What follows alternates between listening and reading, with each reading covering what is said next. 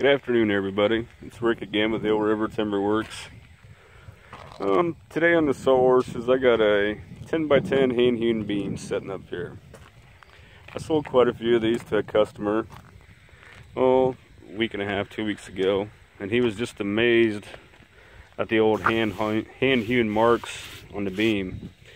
I guess a lot of people don't understand how they did these back in the day, but some fellow had the job of using what they called an adze, which is more or less an axe.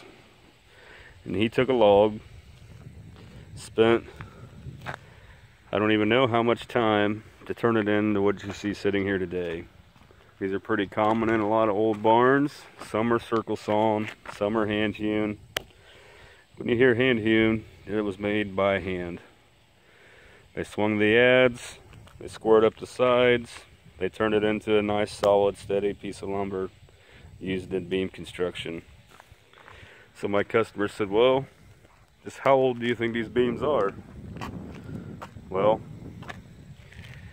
the 92-year-old gentleman that lives on the property still did his homework when he was younger and talked to the family that originally homesteaded this farm. And this barn was being built when the Civil War started. So, as many of you know, that was April 1861 when the Civil War started.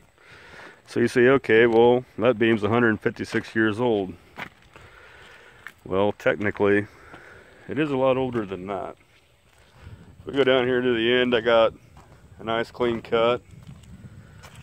Took the belt sander to it, and you can really see these growth rings good.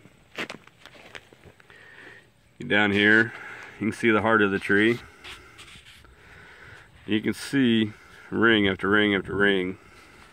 But when you count the growth rings, you count the dark lines. So I've already done that. And go out here to this section of this beam. Between there and there, there's over 160 rings. And obviously when they squared this beam up, they took some off, which would have been in slabs of wood. So I'm going to guess this beam, or this tree, was probably 180 to 200 years old when it was cut down to make the beam for this barn in the 1860s. So when you look at it like that, this tree was growing in the late 1600s. And that's just a phenomenal thing. This tree has seen a lot. This beam has seen a lot. But hopefully that gives you a little bit of insight about the history and just what we really are dealing with and how old things really are in some of these barns. Thanks. Have a great day.